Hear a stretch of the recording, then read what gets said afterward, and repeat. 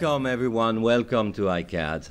My name is Christoph Sauerwein. I'm one of the director and founder of iCAAD, and it's a pleasure to be with you today to introduce our speakers. A very, very warm welcome opening this amazing 3-day cycle of conference, and I think the themes are of greatest importance and interest, and we're going to start now. And we start with addiction in the workplace. Out of the shadows. I always believe that large elephant can cast very long shadows. That's a big elephant. And I'm thrilled today that I think it's the first time at iCAAD that we really address that directly and thoroughly. So I'm really, really, really thrilled that we're trying to name it, to shape it, to conceptualize it with you today.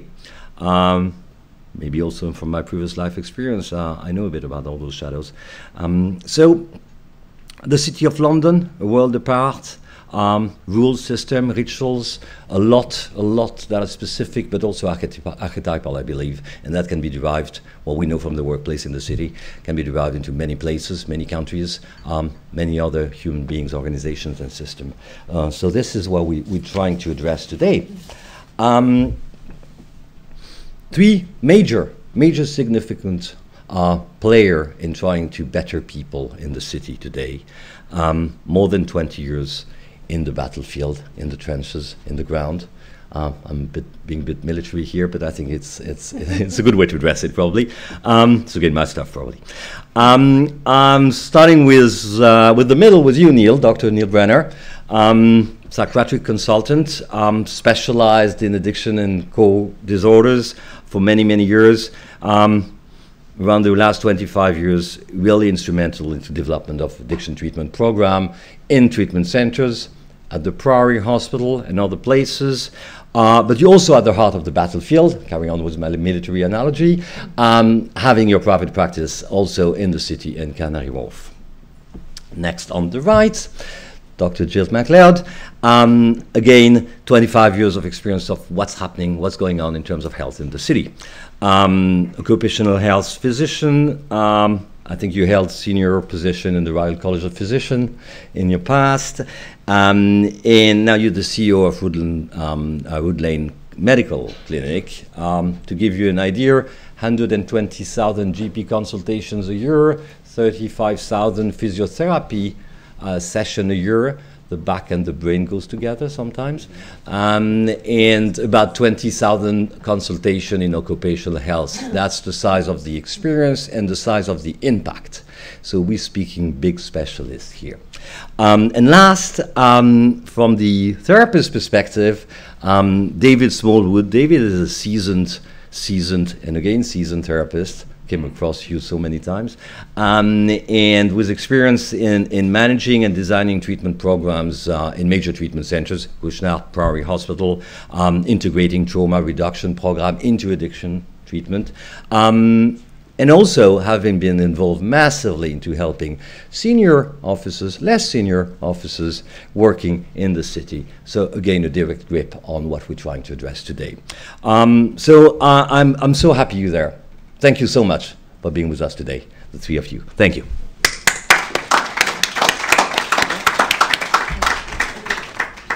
Thank you very much. I didn't know I was so important. I feel really good about myself now.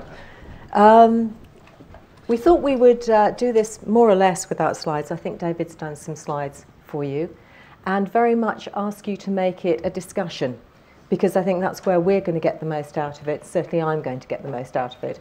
I'll put my hand up and say I'm not an addictions specialist. Right? I'm not a psychiatrist, I'm not a psychologist. You're raising your eyebrows, David, because I see so much addiction in my working life. So I've probably become a specialist without wanting to, without seeking that.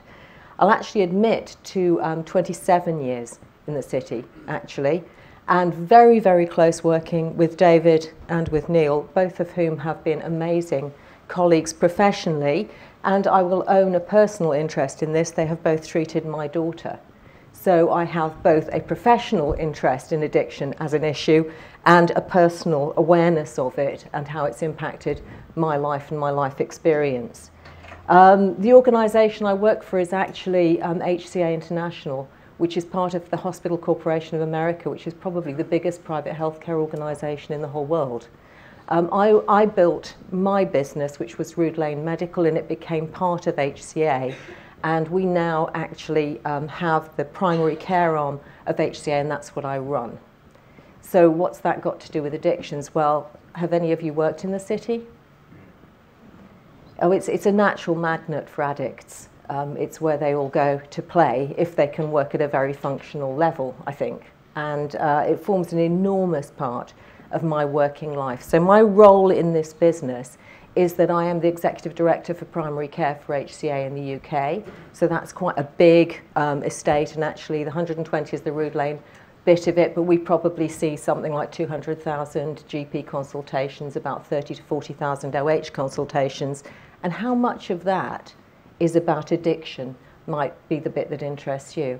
The answer is that in occupational health, an enormous amount of it is about addiction. And that is why, when I was looking for which psychiatrists and therapists I would work with in this environment, I ended up meeting Dr. Brener and forming a very successful working relationship with him and with David, treating the sorts of people that we see all of the time. So that's kind of who I am and where I come from, what I do.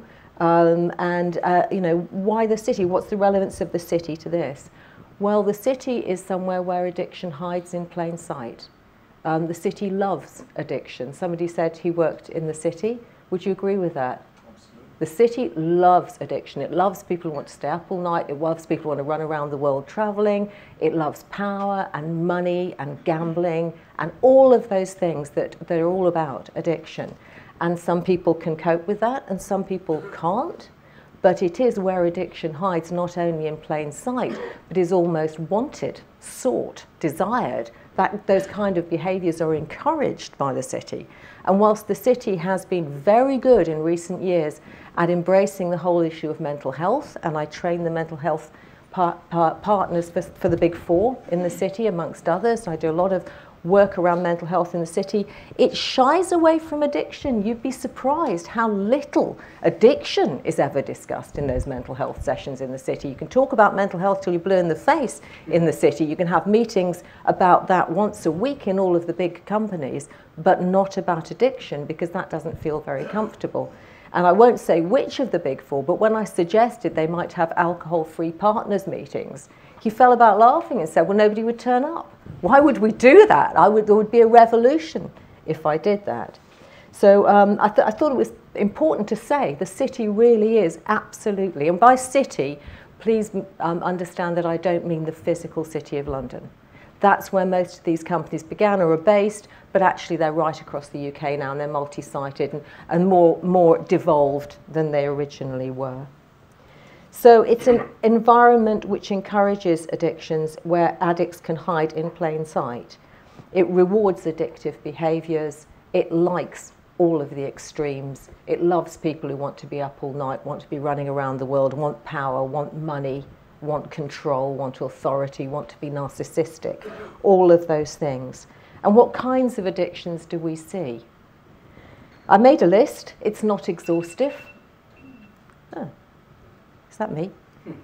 No, okay. I made a list, it's not exhaustive. So, well, if you like work and long hours, the city is going to like you. It's unusual for people to work less than a 12-hour day, to not work in the evenings, to not work on the train or during the weekends. And of course, that gives them an excuse to disengage from their families and their social lives and their personal lives and their own feelings, because there's always work to be done, and that is always more important, because that's what I am, and that makes me really important in my world.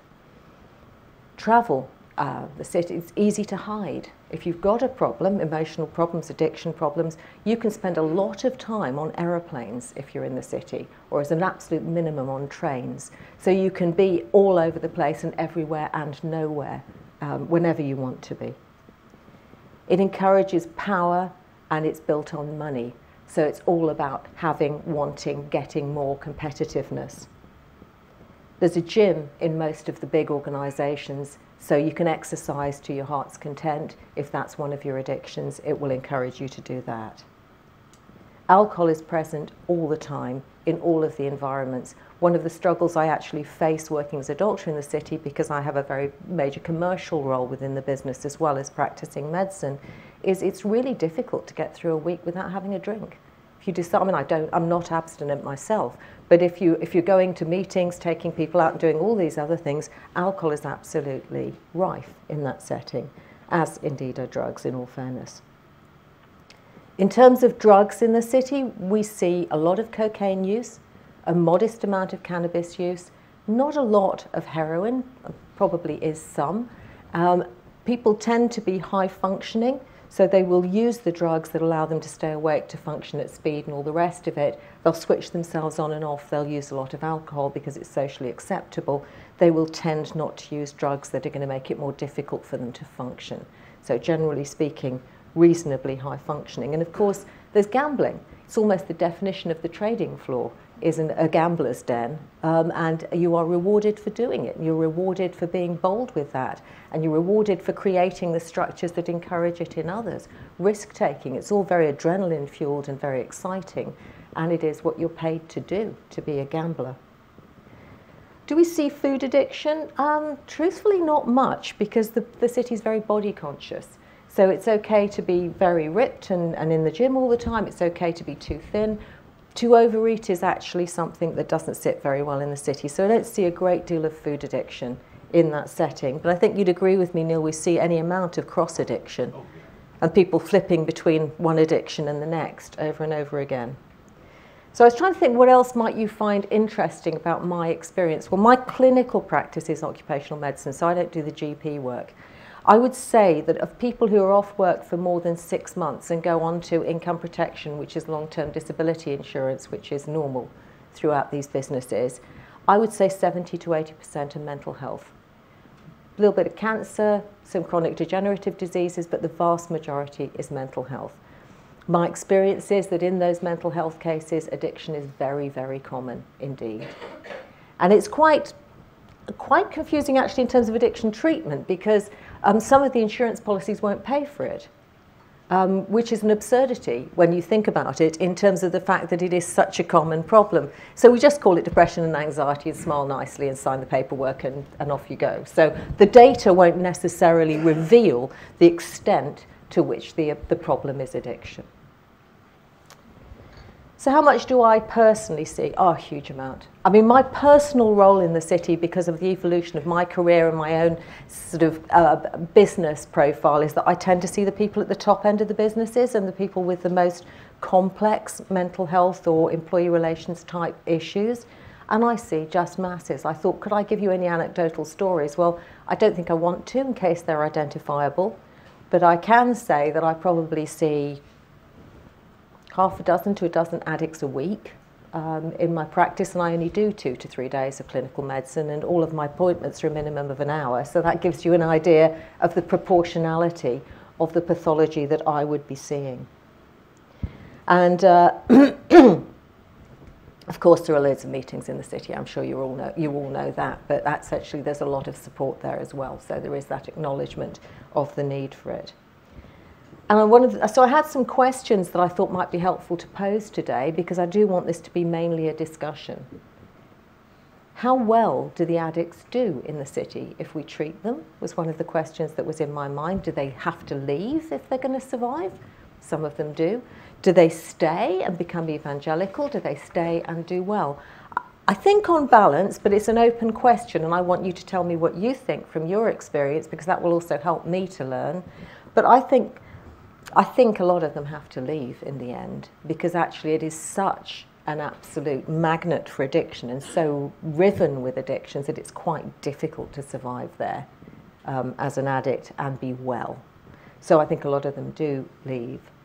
One of the things that I'm curious about, because this is the world I know, so this is the world I've worked in for 27 years, so I'm used to dealing with these addicts. What makes them different? They're highly successful in terms of the way that people are perceived in our cultures. So we admire them. We almost reward, as a culture, we reward the addictive behaviours. That's one of my thoughts about what makes them different. We don't see them as the down and outs, or the people really struggling, or whose lives are falling apart. Often they are. I mean, serial marriage is one of the other addictions that the city has. So you have a lot of people who are on their third or fourth wives and young children towards the end of their careers. But what makes them different? And what specific help does this group of people need? This group of people who is very good at hiding in plain sight, very good at appearing to cope and be okay, what help do they need? Because actually they don't show their needs quite as well as some other people do. They are so well concealed, so well buried, so many layers over the top that they're quite difficult to help or even get close to. I mean, I've worked with people for a year who've got all sorts of problems in the city before they've actually owned up to the fact that one of the underpinning problems is addiction. And actually, once you start to get to that level, and they're that good, because I'm pretty good at spotting it. So that's me and what I have to offer today, which I hope will be helpful. And the idea is that we'll turn this into discussion. So I'm not going to spend hours standing talking at you. And the reason we've chosen to speak in this order is that I would be typically first point of presentation. So I would see somebody, and then I would phone my PA and say, can you get this one in with Neil Brener, please? As quickly as possible, like maybe tomorrow would be good. So that's over to Neil as number 2 on the podium to say what he does when I get them to him. Good morning. If any of you know me, I don't use the podium. I wander. I'm sorry. It's just my ADHD gone wild. I've not prepared anything because I really do want this to be a discussion, but I do want to just tell you what I do and why I think it might be useful. I'm a consultant psychiatrist. I'm a doctor like any other doctor who's trained in the psychological aspects of medicine. And I have been working in the city with Gill Macleod for possibly more years than I'm prepared to totally admit to.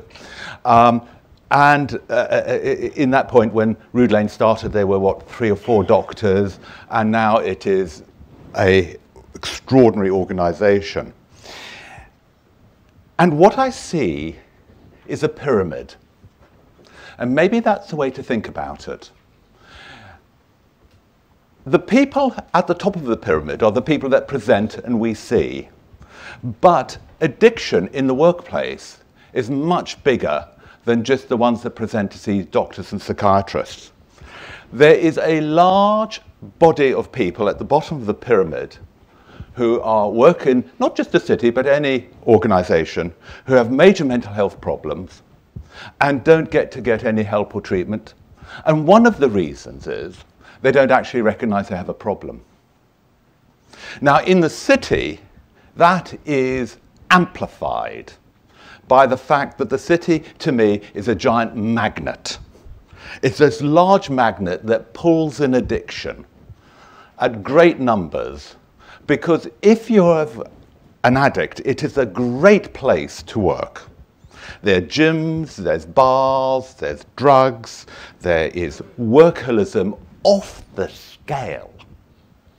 Things I didn't know about, like people sleeping under their desks in the office so they don't miss anything. Marriages, social interactions go right out the window. And they lose the perspective. They understand they're very high functioning. And that goes all the way down the city. It doesn't just necessarily mean the chief executives at the top. We're talking about people in the post room are high functioning, hard working, etc. And I always say that quite often I don't see the chief executive. I see the chief executive's secretary, who has been often bullied, abused, traumatized, depressed by what's going on in the workplace. So why do we not in this giant pyramid see more people at the lower end? Well, it is structured. The city is a very rigid place of structure. The people at the top and going all the way down through to the post room, and you all know your place and it's all kept within that, and they look after you. They look after you very well. There's plenty of food, there's plenty of a gym and all sorts of interesting things. But because what is the purpose of you being there? The purpose of you being in the city is to work. and make the organisation money, wherever you are in the hierarchy. And that rigidity makes it really very difficult for people sometimes to put their hands up in all aspects of mental health, to say, I'm not well, I can't cope, I can't do it, because there's a door. And whether the door's there, it is perceived to be there. That you're always fighting to not be made redundant or thrown out. That's how they keep you there. All the fancy other bits, money and such like, come with it. So when people come to see me, often via Dr. Macleod or someone like that, they often will not, and what Dr. Macleod said a minute ago is so true, it might be the third or fourth appointment before they're going to turn around to me and say, I've got an addiction problem of some nature. Or you, at the end of the first appointment, you point out that maybe them going to the gym 6 times a week for 2 or 3 hours is a problem. They look, but why? Why? Then you get the other point, and this is such a common statement. When you point out that they're drinking possibly half a bottle of whiskey a day, and they turn around to you and say, but that's the same as all my colleagues. Yeah? And so you have, the city is based and survives on denial. Because if you don't have it, you're on your way out. So one of the problems we have to do, and I know it's so easy for an audience like you to say, to understand this, is that the first thing you have to do in the city is crack the denial. Now, Dr. Macleod invited me some years ago to talk to a group of city HR, human resource people. And after we were having a very interesting chat and such like, all very lovely, I come to them and say to the audience, so can you just tell me what your drug policy is? Silence.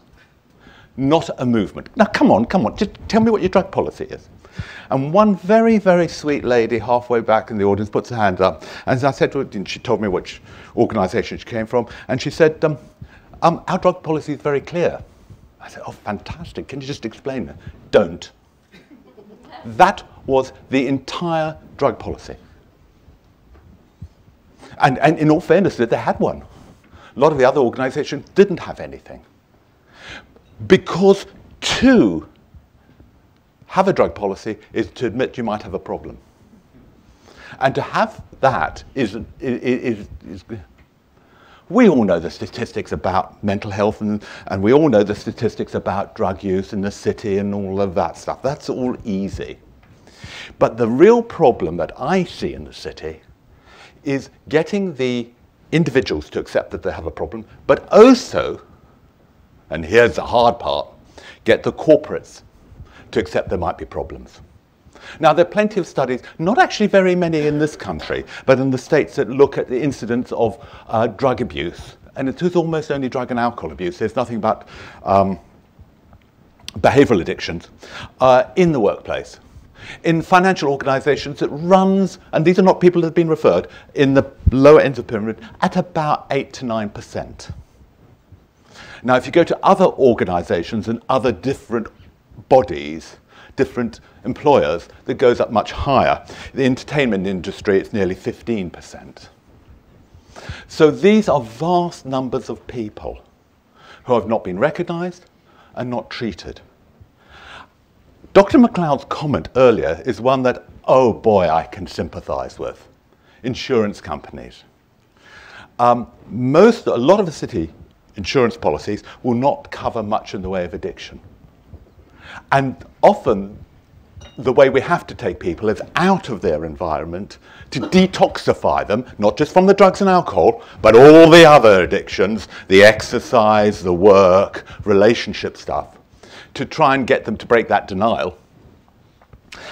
And it's really difficult because they are not covered by insurance. Some people will pay for itself, or we have to recommend other things. So this can be a real issue for the companies, and I think some companies don't even know they're not covered for addiction properly. So that can be a major problem into organising recovery for people. Can it work? Oh yes, it can. I have many patients who have done amazingly well. Some of them might be here these next 3 days. Some of them have gone on to all sorts of wonderful careers elsewhere. Some of them back in the city, and we have a few, shall we say, evangelical, and it's brilliant, it's wonderful, who are back in the city working well. And the way I get round it, because if you're going to talk to corporates about treatment, it's no good telling them about the recovery and how well patients are going to be and happy and so on. They don't understand that. What they understand is the subject about money. So what I say to them, do you know what? I'm going to save you money. Not only am I going to treat this person, make them better and well and do da-da-da-da, but they're going to come back and they're going to work better. They're going to be more efficient. Not working the 12, 14 hours a day, but working 8 hours and doing it properly. Because one of my greatest interventions in the city is switching the lights off, telling people to go home. So the really important thing is to be able to speak the language that people in the city and big corporates understand. And say to them, because if you get rid of this person, you're going to have to then recruit to that post, and that's very expensive, and da-da-da-da-da, and there's gaps in your services, etc., etc. So I can help you save money. And once you put it in those terms, you can see the light bulbs start to go on, and you can start to help people get into treatment. Dr. Macleod has spent her lifetime working with big corporates to understand these problems. I treat individuals, not corporates. And my job, I hope, is to help people get well. And not only get well, but stay well. And therefore taking them out of the city, or a corporate, which has helped them be ill, and then you have to reintroduce them back. You've got to be very careful that we aren't just sending a person back into the pub or the using facility. So it's about having to work very carefully, and that's why a lot of people then, you can see the light bulbs come on in their brains, and they see in recovery that actually the city might not be the place for them. And they often have all sorts of interesting other careers. So there are lots of questions to talk about. I'll happily be controversial. You know me, some of you. I'll happily say things that people might not like to hear. And I've got a number of questions that we could pose to an audience, like, why does the country spend so much money on type 2 diabetes, but wouldn't spend anywhere like that on the treatment of addiction? Why is it a person is perceived to have a self-inflicted illness called addiction, where people who are grossly overweight, don't do any exercise, and a heart attack, they would never be perceived as having had any responsibility for their illness? There we are. I thought I'd throw that one at you. And so we can discuss some of these areas. I'm going to hand over to David, who's the person who gets them better. Okay. Where to start? When I first started as a trainee therapist some years ago, I was talking to a guy I was working for called Robin, and Robin told me this story about working in the city, and he was asked to go into the bubble one day, talk to his boss, and the boss said, "It's come to my attention that you're snorting cocaine off your desk." And he said, "You've just got to stop. What you need to do is be clean during the week and then really go for it at the weekend." And that's quite often a place where that mentality still exists. I'm very fortunate in as much that, I was thinking when Gill was talking and Neil, that we have a connection. I'm really privileged to work with people who are so astute. Gill, she says she's not in the addiction field, but actually I know no one who's better at spotting an addict than she is, and I've met quite a few. She's amazing. Neil is a very caring, loving guy. He's not a medication person, but he has great empathy with this illness. And to be working with these people is for me is a real privilege, because I feel somehow not a fraud, but you know, I don't feel quite on the same level sometimes. My job's therapy. It's not the really important stuff, you know. But let's press on. So the first thing I want to just show you are just a couple of facts. This is from Quest Diagnostics off their website. So just to show you that this is not getting any better anytime soon. So methamphetamine, 64% up. That's a lot. All right, methamphetamine's not a huge problem yet, but it's going to be. 4.2% of all urine tests positive. And interesting here that the positivity rate for cocaine in post-accident, so when someone's had an accident and they test them, is twice as bad as if they were having a job, because you know, any addict worth his salt knows that you stay off cocaine for a couple of days, it's not in your system, and then you can get the job. But when something happens, then maybe it's going to be a much higher rate. These have already been talked about, but I'll just go through them again. The city is a very high pressure place to work. It does require, I think as Neil said, very, very long hours. You know, if you walk out of an office in the city at 6 o'clock in the evening, you'll be frowned on. Everybody in the office will turn around and watch you, because that's not the way it works. You know, you need to be at your desk at 8 o'clock in the morning, and won't be tired you if you leave before 8 or 9 o'clock at night. Why are people in the city? Well, you know, the city pays well. In real terms, you know, the average employee earns quite a bit more than the average guy in the street. And that equates to security. However, what it doesn't equate to is the right place to be. So if you're chasing a job that gives you high financial gain and hence security, but you're not right for it, it's going to cause you problems. And then, of course, within, as has already been said, peer pressure means that, you know, you always go for a beer with the guys after work or at the weekend. And, you know, I see a sort of cluster in the city of alcohol, cocaine and sex. You know, people go for a couple of beers, then it's, shall we have a line? And then everybody gets horny and off we go. And it's a merry-go-round. And I've met people with horrendous stories. People going into hotel rooms with 2 prostitutes, several bottles of spirits, and, you know, 5 or 6 grams of cocaine for the weekend. You know, that's their weekend recreation.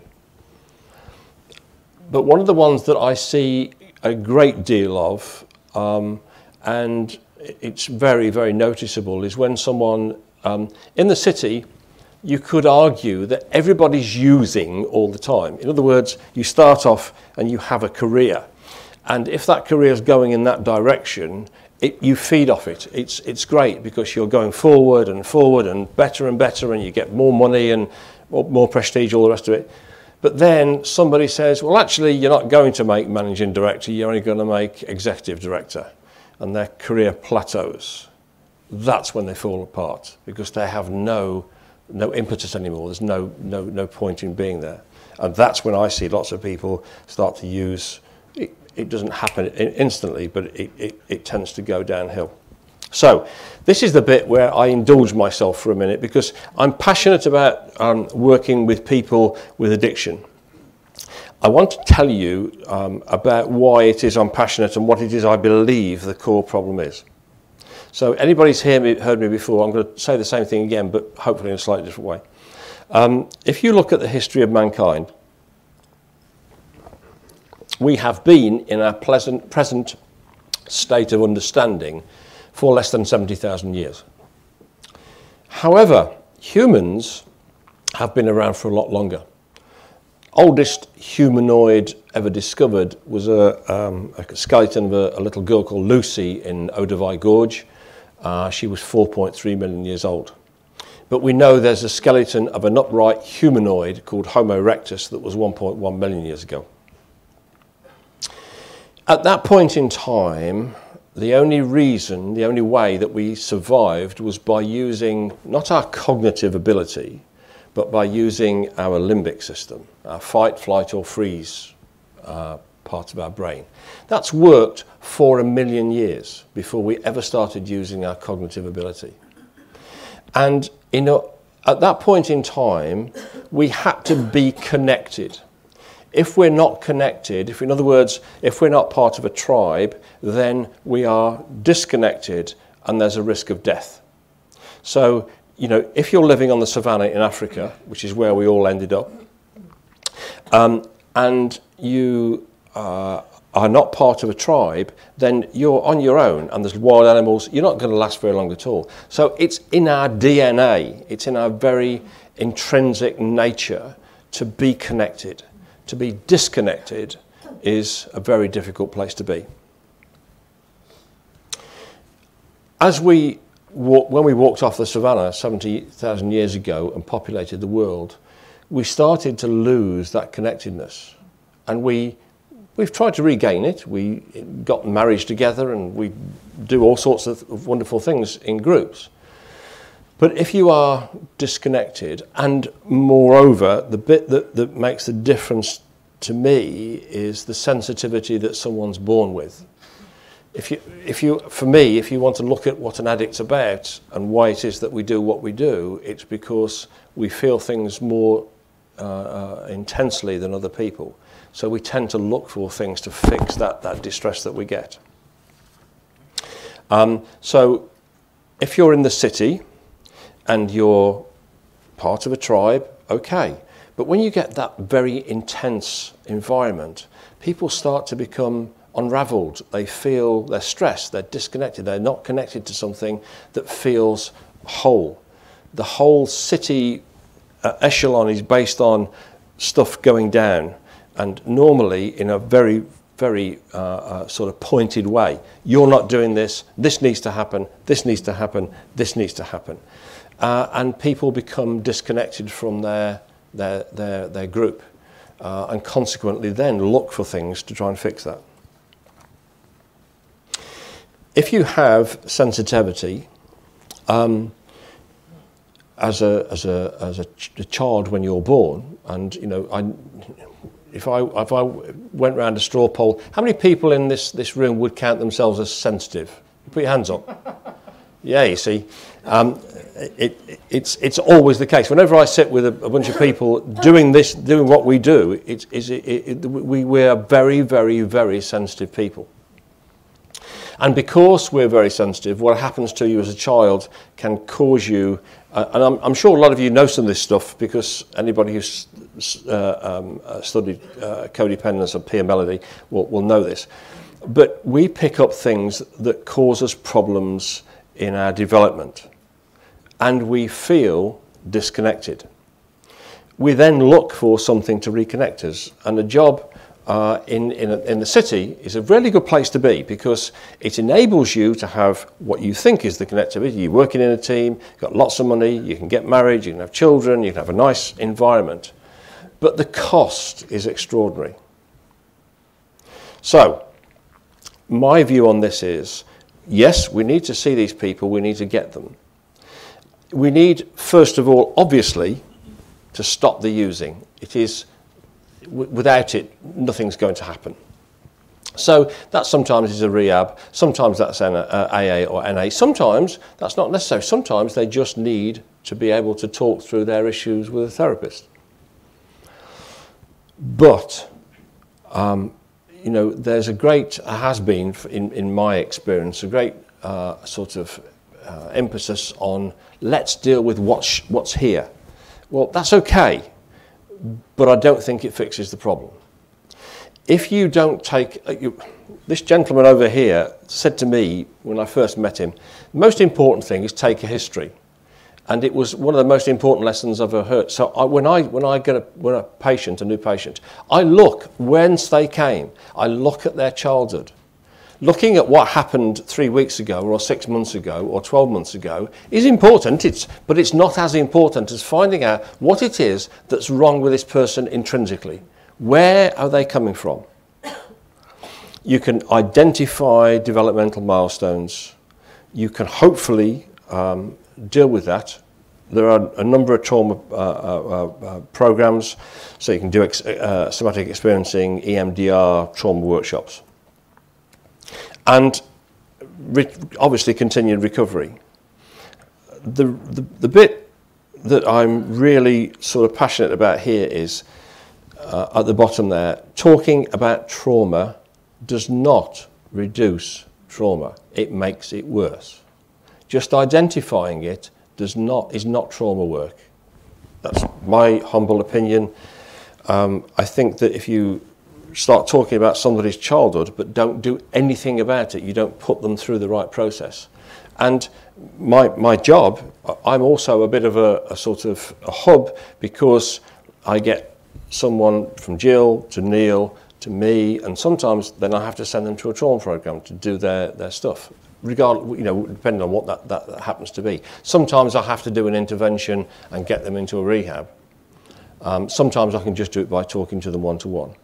But it is vital that the people that I see from the city deal with their childhood stuff as much as any part of their actual presenting addiction, because to not do so is not giving them what they really need. I think that's about me, and let's see what comes up on the questions. I think we need, if you do want to ask a question, could I ask you to raise your hand, and then we can get a microphone to you, because people won't hear. Do we have someone who's doing microphones?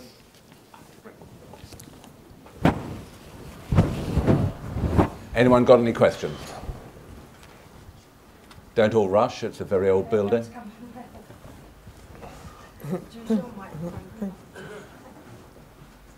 It's a comment and a question. Hello, my name's Rochelle.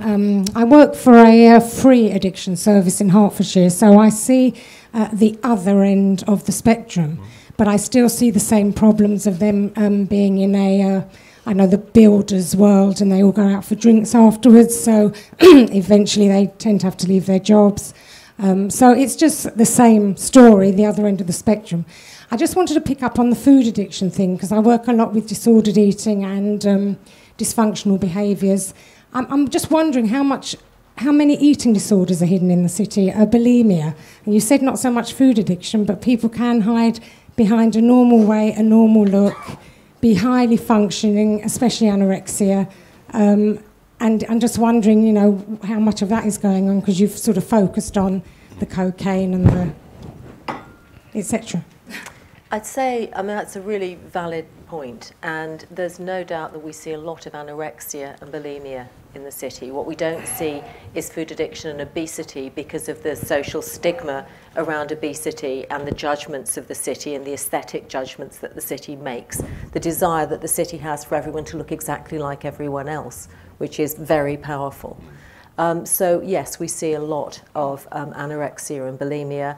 And just anecdotally to comment on, one of my colleagues saw a young man for a pre-employment medical. We now call them pre-placement because employment law has changed.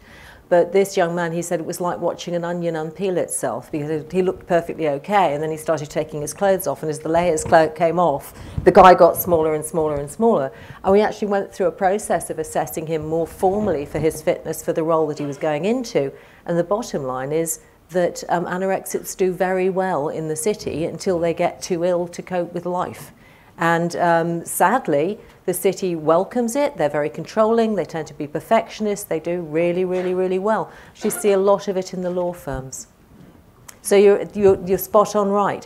As a behavioural addiction, absolutely it's there. The piece I was referencing was really more the obesity piece, because of the visual and visually normative behaviours that go on in that setting, which is one of the stresses. Actually, you have to look just right.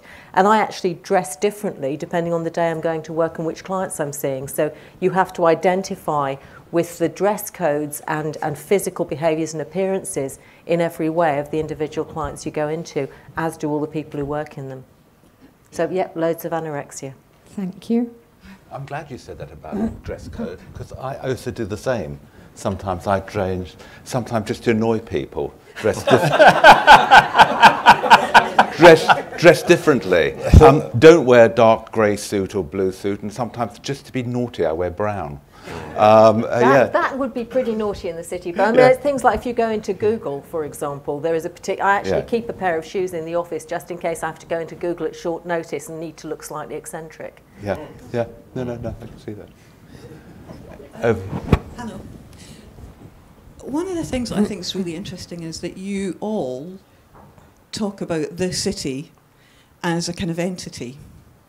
And that's my experience as well. I work with a lot of people who work in the city, high functioning, and there's a real concern for me, and it's a genuine question, because I don't think we have the answer yet about how we deal with the organisational problem.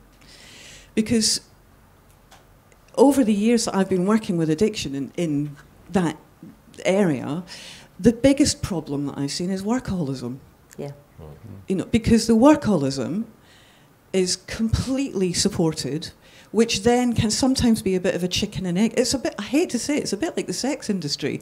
Are people attracted to something because, or is it that they are, you know, they're using in order to manage the completely you know, it's impossible for somebody to work 12 hours a day and be well. It's against self-care. So, of course, you're going to use, you're going to drink, you're going to do whatever it is. And there's something for me about how, you know, a question about how we get health and the idea that to look after people in the organisations. Because it's all very well. Most of my clients, I end up having them work part-time if they're going back into that area, because it's impossible to take care of it. Do you know what I mean? It's like, well, how do we deal with the organisational thing? What you're saying is spot on correct. I couldn't agree with you more, but actually, I don't have an answer. I'm sorry to jump straight in, gents, but it's the world I've worked in for 27 years, and I'm going to admit I quite often work a 12-hour day, so maybe one of you could treat me after this. That would be really good. But the city can't challenge itself. If you think of the city, because really when we talk about the city, I say it's not geography. Yeah. It's culture. Yeah. It's a cultural system. Yes, and that cultural system worships that way of being. And even if that way of being isn't actually delivering what it thinks it is, which is the wealth and the productivity and all the rest of it, because it makes people overwork to the point where they become unproductive, it can't break that. So the city is almost like an addict itself. Absolutely. It itself is that thing. I've been working with EY, I will name them because they're doing something really interesting on a market-leading partner proposition, and partners work themselves, you know. Remember one of the partners saying to me, being angry is normal for a partner. If you're not normal, if you're not angry, you're not working hard enough for the role. And what I wanted them to do was give everyone a 6-week sabbatical, compulsory every 3 to 5 years. And that is the one thing that they really, really struggle with, the idea of someone disengaging for that period of time, even though you could do that perfectly safely and it would be compatible with good succession planning. They still struggle with it, even though they know people come back after breaks more productive, more inspirational, more innovative, more imaginative, more authentic, all of the things that they really need. The city, by definition, is almost an addict in its own right. So no. Over to you guys. And I think it's important to think about the city as not a place. I agree with you entirely. The city is a state of mind, okay, of which there are a number of different organisations. They're the big banks and all of that lot. But there's a whole load of other organisations that operate in their own addictive ways slightly differently, like the law firms. They're not quite the same as the city. Sometimes I play a game when a patient walks in, I don't read the referral letter and try and guess which firm they've come from before they say anything. And sometimes you can get it right in that. And the law firms or certain groups within a firm will have their own addictive behaviours. For example, if any of you have heard of mergers and acquisitions, M&A, that is an addict's paradise. It is where you work the hardest, the longest, and if you aren't prepared to buy the articles of faith, you're out. If you don't, and so this is what I talk about, the rigidity of the system, that you're either there, all right, so if you start questioning it, you're not going to survive, emotionally or physically. I have a little story. The city's very process-driven. So some years ago, I was asked by an HR department in a fairly large bank to do a presentation about codependence. And I said, sure, when are we going to do it? And they said, well, we're going to have a meeting to decide, and when we'll have the meeting to put it together. So we had a meeting, and then we had another meeting, and then we had another meeting, and then they said, can you submit your slides? So I submitted my slides, and they said, can you alter them? You know, because they were terrified of saying the wrong thing to the wrong people and getting the wrong idea. So it's very, very process driven. And, you know, to elicit change in that environment, it takes someone right at the top. There was a great mental health initiative by, I'm trying to think of the guy, John Binns, who was a partner in a big law firm, was he? John Binns was a Deloitte partner. If you Google him, you'll find him. He was really awesome, yeah. And he stood up and said, I have depression. I have a mental health issue. And everybody was blown away. And it started an amazing process where lots and lots of people were actually then coming forward and talking about their own stuff. So it takes that sort of thing to actually elicit change.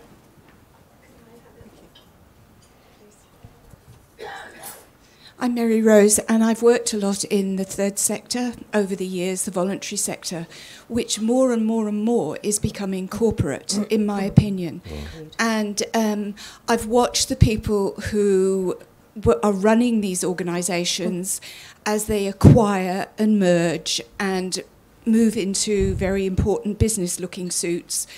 And now they're driving the people who work in these agencies in exactly the same way as it is in the city. I know a lot of people in the city, and equally I know a lot of people in the third sector. And they're all working 12, 14-hour days. And the big boys, as I call them, their salaries are going up and they are driving down, and they blame the government. They blame the contracting process. But actually, I've watched the people doing the jobs, and I can think of 3 different organisations where the people coming in have come in from the business sector, and they are running these enterprises as corporate entities. And I think that people in the third sector are now struggling in exactly the same way. I've worked a lot in the States too, and the amount of drug addiction and alcoholism within our industry is amazing. It's intense because of the stress, because of the pressure. I don't know whether you would agree with that or whether you've seen anything similar. I would. It's a really interesting question of whether, because the one I'm asked quite regularly, is there more addiction in the workplace now than there was, more alcoholism and drug abuse? The answer is, I suspect probably not. What it has been is very well hidden.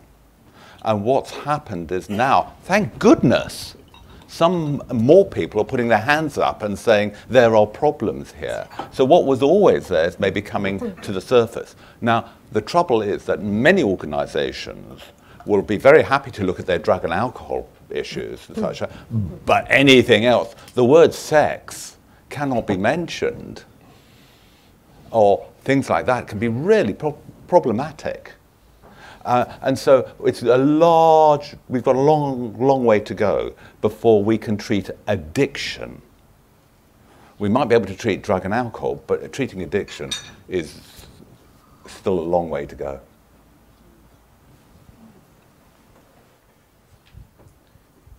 I noticed that we just touched on sex just now, but sex addiction at the higher level, there tend to be a large number of sex addicts who tend to be of a sort of alpha type of personality profile. And so we're interested to get your thoughts on that, but also on kind of co-occurring disorders that you're seeing. Is there anything specific about the people that you see from the city as against the general population in terms of the sort of mental health presentations that go alongside the addiction? I've already sort of put my cards on the table because it's so long since I've worked in any other area. This is what I really know and understand. So I probably lack the normative data to say how it compares with the general UK population, there certainly are some characteristics, narcissistic and anxiety characteristics of people who end up in these organisations. And I've come to the conclusion that anxiety is almost a prerequisite for being successful in the city, because if you're not anxious, you're not driving yourself to do that kind of work and work in the kind of way which is quite self-destructive. And actually the anxiety drives people to those kinds of behaviours. So what I have observed and actually discussed with patients with anxiety is actually if you can get this under control, it's probably what's going to make you succeed in this setting. And if you weren't anxious at all, you probably wouldn't succeed in this setting to kind of comfort people who are suffering with that. But I certainly see a lot of anxiety. And that coexists with then trying to calm the anxiety through addictive behaviours to try and keep a lid on it, to keep it in equilibrium that allows you to do the thing that our society says you should want to do, which is to be able to afford to stay in hotels like this. And we have this whole cultural driver for people of what we value. I don't know what your view is, Neil? Perfectionism. Perfectionism is a good one for the city, particularly in certain parts of the city. There are two good places to find a perfectionist. One is in an operating theatre, thank goodness. And the second place you find them in the big accountancy firms and some of the law firms, because it is an added bonus. But the question you're asking is, are addicts different in the city to anywhere else? No, I'm afraid an addict is an addict is an addict. What it gets them is what attracts them to the environment. And a city, as I said, is this magnet where your addiction can be praised and be rewarded and be supported even, until you go wrong. And then they don't want you anymore. And so I don't think the addiction, besides the perfectionism and the anxiety, but we can talk about anxiety and addiction for many happy hours. But is the patient any different? Sex addiction is in the city, no question it's there. Sometimes it's related to drugs and alcohol, other times it's completely separate. One of the things that I think is interesting about the city is not that they're addicts, but they're really very good at codependency issues. And I don't know, I'm trying to think of an addict I've met in the city that hasn't got a codependency trauma issue. No. It's a highly structured, organized environment, and if you've got childhood traumas and you can keep it going for a time, you're fine, but then often something small goes wrong. And one of the things I see a lot of in the city, compared to my other practice, is bereavement issues. So why do I see that? People are very controlled and very organized, but then something goes wrong, an emotional hits them, boom, and the whole thing unravels. So that's maybe one of the things I see differently. I think David's right as well, what you said earlier, when they plateau, they crash. Crash, yeah. Because they're no longer getting that love. I mean, you talk about sex addiction, there's all the thing about being loved for being successful and I'm great and I've got all this money and I'm really, powerful and all the rest of it. When they plateau, they also crash. Something else I think it's quite difficult in the city, and this is not about what sort of addicts are there, but it is difficult sometimes to get them to treatment, because if you work in the city and you walk out of your job and you don't come back for 5 days, you're half dead. Getting somebody to have a holiday is very difficult. But if you take somebody out of their environment for a month to go into rehab, there's almost no job left. And they know that, and it's very, very difficult to get somebody to they'll admit they've got a problem, but to actually get them to say, yes, I'll go to a treatment centre and stay there for a month, because sometimes when they go back, it's just not the same thing ever again. I'm sort of curious about something, listening to you talking about the city. I'm English, I live in London, so I can sort of have an appreciation. I've never worked there, but I do have a respect for it. I'm curious about something. The environment is so high pressured, the peer pressure, the perfectionism, the desire to succeed, the greed. And yet you have, on the other side of the Atlantic in particular, the likes of Brener Brown now saying that one of the best ways to succeed is to do the opposite, which is to get vulnerable, to get gooey, to get shitty, to get open, to go talk about all your problems. Do you see this as, do you see the city, the London city in particular, as being mutually exclusive? Do you see that the city could ever become this place where people are actually vulnerable, being sensitive, showing a slightly more feminine side, being vulnerable, or do you see it as being so high-pressured, so in its own world, that the city and vulnerability are mutually exclusive? Can I answer that? Not whilst a great deal of the people who work in the city are ex-public school boys and girls. That's never going to happen, because I don't know when anyone was here last year when Paul Sunderland did his talk on public schools and the result of the trauma. In that meeting last year, you could hear the gasps of people. He had to stop 2 or 3 times to let people breathe because of the distress it was causing. Lots and lots of people who go into the city are ex-public school boys. They get great jobs, but actually that doesn't mean that they can cope. But the culture says, you know, you have to behave like this, stiff upper lip, show no feelings. What you're describing would be fantastic, but I don't see it happening anytime soon. That's kind of sadly what I thought. I think there is shift. Yeah. So there's a bit, it's at 6.5 days. David's right. There is this real public school boy, stiff upper lip, trauma, been there, done that, got the T-shirt twice. What do you think you're talking about? Don't be so pathetic. That is there. As women are coming, you talked about the feminine side as well. There are more women getting to higher positions in the city. It's still a very small number. They are not getting through to the top positions currently. So there is still a very clear glass ceiling. Now that is causing a very slow shift. And what I would say, that there are some glimmers of hope.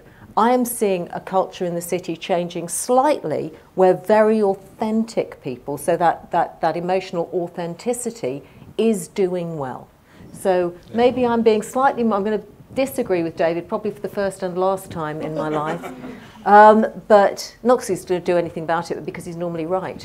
But I think there is a slight shift. What I would say, however, is if you look at John Binns, who you quoted, and I'll use him just as an example. John came out and said, I had anxiety, I had all these problems, I was off for 6 months, I came back and I'm a partner at Deloitte.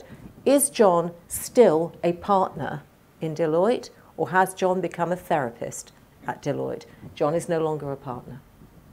And actually, at that top echelon, if you show vulnerability, however much you may make a difference, and he is one of the people I respect most in the city, he's an extraordinary man, do read his story, you don't stay as a partner. And if you ask an interesting question about the city, is this different in Wall Street? Is this different in Hong Kong or Singapore? The answer is, I don't think it is. No. I don't think there's any difference whatsoever. The city is not something unique. And is it different to a lot of other organizations, big corporates in this country or in America? I suspect it's roughly about the same. And it is a culture, as the lady said, that's pervading a lot of sectors. I don't know the third sector, but it is, I can see it shifting. And it is a culture that is becoming a normalised working culture. But there are some flickers of hope, I think, in it. Hi, is this on? Yeah. Yeah. My name's Deborah. I was one of those high-functioning addicts working in the city. And it strikes me that the thing that is peculiar to the city that's been touched on is this aspect of denial. And on an individual level, it's very difficult to get addicts to admit that they're addicts. But also corporately was also mentioned. You mentioned drugs policy and actually even admitting that you had a drugs policy. It strikes me that is almost intrinsic to the city, because the city is very heavily regulated. And if you're not being regulated, you're actually going into clients and telling them how to run their business. And that doesn't sit well if you then hold your hands up and say, well, actually half our staff are addicts or out of control or whatever. So I feel this issue around the city is partly intrinsic because of the work that they do. It's an obvious point, but it relates to the jobs that they do through regulation and also through reviewing clients' business. Good point. Yeah. Actually, if you're using, you may lose your accreditation or your regulatory approval in a number of roles, and that's a big issue for why people don't own it. There's a lady at the back over there. Do you want to park? Then come to this. Okay. I have just been trying to come in for a little while. I thank you for the presentations. I think they're fantastic. I've been thinking a lot about reputation and how how reputation is so important in financial services for individuals and for groups, and how much that makes denial so much easier and harder to crack. And I'm wondering, we're talking a lot about individuals here, but on a corporate level, trying to understand the differences between particular organisations. Are there some that are worse than others? And if so, do they fare better or worse in terms of their outcomes, financially speaking, that is? I know that's not your field, but any impressions that you're getting? Just trying to process what you were saying, because there's several very interesting questions in that. There are subcultures, and there are subcultures by business type. So there are certain types of problems that we'll see in law firms versus banking versus insurance, who still drink like fish, to be honest, versus other sectors in the city. And then there are subtle differences between the culture of those different organisations within the sector. I think you would agree with that? Yes. So the sorts of pathologies that we're seeing in those different settings do vary. The question of whether an organisation fares economically better if it deals with it or not, I'm not aware of any work on. I do know that there's some emerging work, and the gentleman here spoke about the femininity or feminine side. I love that, because that's the only woman sitting up here. But anyway, there is evidence, for example, just in the field of medicine, that hospitals run by female chief executives do 10 to 15% better on EBITDA in the States than hospitals run by male chief executives. Now, that's just a kind of a random fact, which I quote to my male boss on a regular basis. But it's true, and that might suggest, but only suggest, it's not proof, that actually if you change the culture of an organisation and change some of the macho behaviours, which are not gender specific, there are lots of very male women out there, but if you change some of those behaviours, it might be associated with economic success. Is the city ready to embrace that at the moment?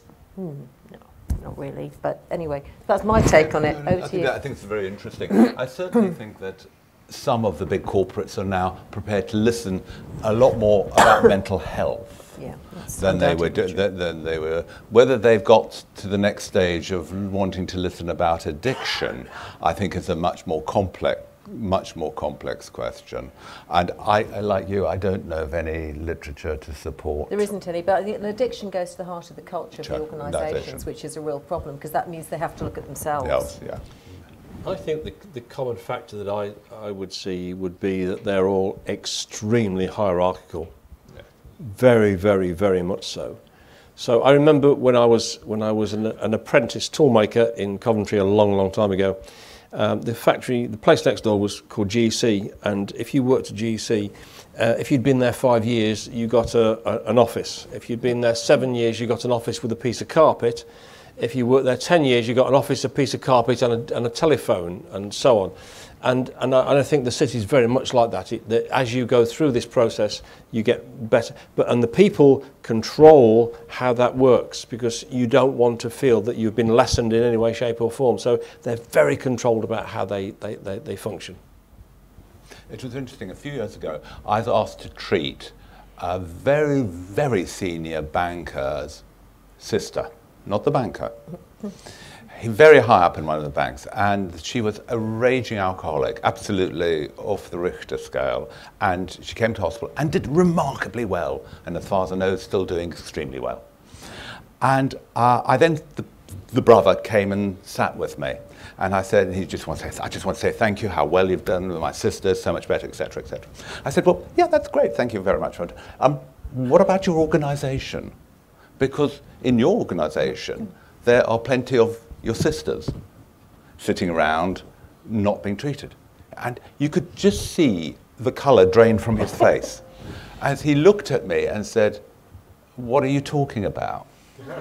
I said, you got your sister, ill, better?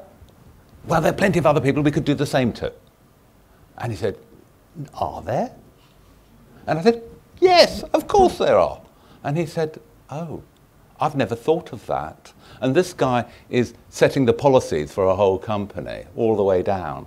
And his inability, even when confronted with a family member alcoholic, to see how that could translate to other people in the workplace was, I could have been talking Swahili to him.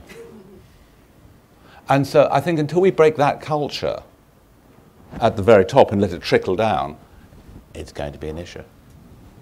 There's a lady very patiently at the back. Shall we just... Thank you so much for a very interesting presentation so far. My name is Anna, and I'm from Sweden. And I can tell you that things are better where we are from my perspective, because we have a legislation in place that mandates the employer to do prevention, but also pay for rehabilitation, and they get fined if they don't. And they cannot, under any circumstance, fire somebody with addiction problems. We have had that tried legally numerous times, and over again, it gets back to the employer saying, no, you can't fire this person because of addiction. So my question to you is, because I believe sincerely that the employer can be a really, really important part of the rehabilitation process. So if you have a supporting employer and you know that your job is waiting for you, that's part of the success. So what are your opinions on legislation? Can we make the big employers to change by forcing them to do so with legislation? What an interesting idea, that we could have a system in this country whereby people, corporates would have to get people into treatment. I just think of that and think, God, isn't that amazing? Then I think to myself the next bit, so where are they going to be treated? In this country, the lack, and there are many good organisations, but the number of good organisations available to treat addiction, I think, is scandalous. And to think that suddenly we could, it's what a wonderful idea, it'd be phenomenal. But I think the chances of us being able to legislate and be able to provide services, as I said earlier, when so little money is put into the treatment of addiction in this country, minuscule amounts, and is getting less, let there be no doubt in my view, less as a percentage, when legislation for addiction, what an interesting idea. But the bottom line is you can't sack someone for addiction anyway in the UK. You can if you help them and you do everything reasonable to help them and support them to come back to the workplace, and they still continue with the addiction in a way that makes them incapable of doing their role, then you can dismiss for cause. But the law requires that you should in the first instance support, and that is what the organisations do. As Neil rightly says, the lack of resource is a big issue. So if you're in an organisation paying for private medical insurance, which is the main source of PMI in this country now, and your insurer doesn't pay for addiction services, well, there's a problem. Then there's no NHS addiction service of quality available to you. And then there are the more subtle issues of this particular working environment where the job does disappear. And by default, you're not sacked, but you may find you don't have a job and therefore you're redundant. So it is complex. But I think the lack of treatment services is probably the biggest rate limiting step. Just one point. The employers will also have to have a drug policy. And if they don't, they get fined. They do in the UK. They are obliged now to have a drug and alcohol policy, and they all do. Okay, good. There's been a change. To know. Who's next? Somewhere at the back, gentlemen. Good morning. My name's Jason. I run a rehab facility in Jersey, in the Channel Islands. And we've had, it's a big finance industry in Jersey, so we have a huge problem with addiction in the workplace as such. And it's been something that we've been working as an organisation for quite a long time to build education with employers, which has actually helped in actually getting people into treatment or seeking help. And these are not just small financial institutions, these are big players in the island and in the industry. Do the panel think that education is something that we could really push more, going in under the health and well-being banner? Because health and well-being is a big thing now with corporate organisations, and we talk about mental health, we talk about meditation, all that type of stuff. And I've used the health and well-being banner to bring addiction and education around addiction to corporates, and also helping them with their drug and alcohol policies, so that we are looking after, making sure that the employee feels safe to actually come forward with regards to their addiction. Because as I've heard in this room already, employees in the city, for example, may be scared to come forward because of what might happen. Well, in Jersey, we're actually working with the employer to educate and to safeguard the careers as well of those people. For some of those people, they might not go back into that particular employment, but at least they're actually getting help and treatment. I just wondered if you believe that education is a key way forward. We do a huge amount of education on mental health in the workplace. I'm sorry, I'll take the question because I have a whole health and well-being segment to my business that does health education in the workplace and mental health education. I personally do a lot of pro bono educational work around mental health and weave addiction into that. But these organisations are not very keen on saying too much about addiction because they don't want to admit they've got it. In the sense that if you talk about drug testing, which is you can't do anyway except for cause, but a major bank will say, well, I can't test all the trading floor because I'd have to sack 70% of them. So that just wouldn't work. I can't do that. So it's back to the denial. But yes, we do a huge amount with education, and we do try to do education. As a business, we offer template drug and alcohol policies. We offer an advisory service pro bono to work on their drug and alcohol policies. Couldn't agree with you more. We need to help people back into the workplace, but there is that denial piece, and I think perhaps you can speak well to that. Both of you. Yeah, the bit that really gets to me sometimes, has done for years and years and years, is that Gill and Neil are working sometimes with their hands tied behind their backs. Because A, the corporate don't really want to talk about it, and the insurance companies feed off that and don't cover it. So you've got, for instance, Bupa, who don't cover addiction, full stop. You've got another company that only allow people to see a CBT therapist. You know, when you've got that performance going on, these guys here are really, really up against the wall, because how can you get some, when you know somebody needs to be in a treatment centre, but you know that you can't get them into the treatment centre because the insurance company provided by their corporate won't cover it, you know, what are you to do? It's a very, very difficult situation. And education's great, but, you know, I've never been able to educate an addict yet that didn't want educating. In fact, quite the opposite. Sorry, could I just... It was not about educating the addict, it's about educating the employer. Sure. Yeah, it's interesting.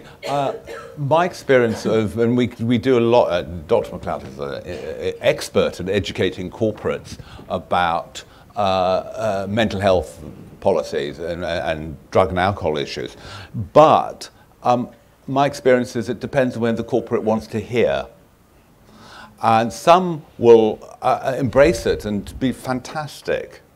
Others won't. I had a really interesting experience the other day, a guy who treated for depression in the city, did really well on antidepressants, got back to work, doing well, and came back to see me after he's just gone rehabilitated back into workplace. He said, something really strange happened. I said, what do you mean? He said, after I got back, my boss called me into a room and sat me down. I thought, oh Lord, what's coming up here? Am I going to be thrown out? And the boss sat down, almost broke into tears, and says, you're taking the same medication as me. And talked to him about his own depression, and was so pleased that this guy had got treatment and such like. Well, I think until the boss is prepared to stand up and say, I've got an issue and this is what's got me better and helped me, we're not going to get the educational change that you're going to need to change an entire corporate. So the guy whose sister I treated, until I can get him to start saying, we need to do something about this, let's have an education program, then we can start doing it. We've got time for probably one more question, maybe two if we're quick. over here, and then. Thank you very thank you very much. Paddy Creedon is my name, and thank you for the really excellent presentations. First of all, just have a comment. I did some work myself in addiction in the workplace on the economic front, and it became part of a thesis back in 2002. One of the things we did find out that if you know the cost of your absenteeism from addictive behaviours or behavioural health, presenteeism, that's people in work with the same issues, the cost factor is 3 to 4 times that of the absenteeism rate. So people really do more harm in work than they do outside of work. But that's on the economic front. That's not my question, really. My question, we released a report recently in Ireland, which was new for us. It was the first, which was the hidden harm of addiction in relation to families affected by, and I'm in recovery myself, long term, right? So when I have kids and all that kind of stuff. But I'm really interested in this. But the question really is, we came up with a cost of 863 million a year. Now, relative, of course, relative to the economy, but a high percentage of that was the cost to the corporate world of people who are affected by others' addiction, work in the workplace. So just want to know, have you any comment on that really, or are you finding that in your practice? Absolutely, I can't agree more. I see a number of people who come to see me to talk about addict members of their families and the damage and the trauma that's causing within the family and how that affects them in the workplace as well. Yes, this is not uncommon at all. I completely agree with you. The gentleman over here. I was going to raise that as well, so I'll raise the other one, which is you've mentioned a number of times narcissism, and we all know narcissistic personality disorder and so on is very hard to treat, so it'd be interesting to hear how you approach it. One of the things that I often get called, Andrew's just left, one of the therapists in my unit, we often sit down in a ward round and ask the question, has this person got a personality disorder? And the answer is, yes, of course they've got a personality disorder. Tell me when they haven't. And that, to me, is missing the point. I can't change people's personalities. What you can do is help them to deal with the issues that that personality raises and let them be able to deal with it. So their addictive behaviours, without doubt, their trauma and all the issues that go with that. I don't see that we can actually... When the Americans get bored, forgive me if any Americans in the audience here, they reclassify personality disorders. Yeah, oh yeah, and they do it fairly regularly. So when I've just got it sorted out in my mind, it all changes. And so I think that we are very bad at diagnosing what, understanding what personality is. And therefore to understand what the disorder of something we can't define what it is. I think that we can spend many happy hours rearranging the deck chairs on the Titanic and discussing personality disorders where we miss what's killing them at the moment. So I certainly think that I don't rush in the initial phases of treatment to go for personality issues. I start with the crocodile nearest the boat, which is their addiction, and then down to their cross addiction, and then down to their trauma. Yeah? And then after that, if they wish to do some much longer term work to try and look at personality structure, that's fine. Now, call me old-fashioned, and maybe that's correct, maybe I am, but it seems to me that that's a way you have to start treating all addiction. Because if you go in and start to try and change personality at the beginning, they just use more. And so you have to come at what I call, often people have heard me bore the subject, peel away the layers of the onion. The personality structure is quite often the very last thing you would go for. I agree with Neil completely. One of the first things I remember when I was doing some study, somebody gave me a book by Yellem, and the first line in the book was "Avoid diagnosis." I think it's a really good way to think about things because I agree totally with Neil that if you take away the addictive process, quite often you feel a lot of the stuff starts to evaporate. Then if you deal with the underlying issues, and especially the trauma, quite often some of the things that people have been diagnosed with actually disappear completely. You know, one of the things I really hate is when I get a patient and they're being diagnosed with something and it almost disables them. You know, they are disabled by some kind person. Oh, well, you've got this. And then I have to spend quite a bit of time going, well, let's put that to one side for a minute. Let's deal with this first and deal with this and then see what's left. And quite often it just gets forgotten. I see so many people walking through the door that have been diagnosed with borderline personality disorders, okay? But that's because nobody's taken a proper history. And maybe if they stop the cocaine, the amphetamines and the alcohol, that maybe something could get better. And interestingly, when you treat them, or other thing is their depression, which has not been treated, you treat the depression and such like, they get better, and that whole borderline personality disorder stuff goes on. I've got 2 big court cases going on where people are in the middle of a very complex custody battles where there are children going to be taken away because someone has made a diagnosis of borderline personality disorder, but actually they were both of them, profoundly depressed, and when treated, they're a lot better, and there's no reason why they can't have access to their children. But because they had that label, and we all know about labeling theory, that label, it's extremely difficult to get rid of. So, yeah, careful. Sorry, hobby horse of mine. We've got time for one more question. Who do you want to? Well, shall we do this gentleman here? Yeah. Okay. And then that lady in the blue, and then we better stop. It's very quick, rather than a question, probably more of a comment. I'm a therapist now. I was also a professional musician. I still am, which that journey got me into being a therapist. But the parallels that you're speaking about, power, money, sex, drugs, travelling, planes, touring. Absolutely. It was just exactly, and then how are we going to change? You have to admit that there's a problem to make that. It was just the parallels and the size of the problem, and therefore that whole cycle of repeat, and the youth. That's if there is a difference for me in the music industry, that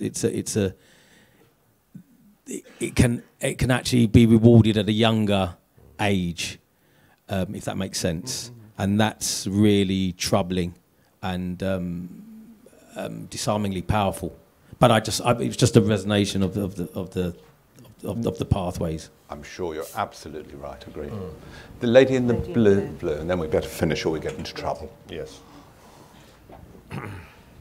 Hello, I'm Dr. Beecher. This is Dr. Mueller. We're both from the United States. We didn't take offense. Okay, I'm good.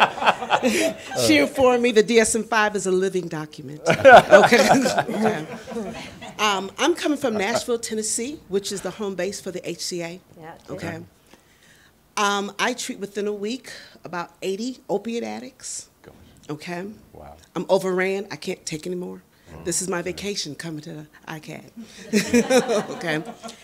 The industry that I'm treating more often than not in Nashville, because it's big healthcare, I treat quite a bit of nurses, hospital residents, residency.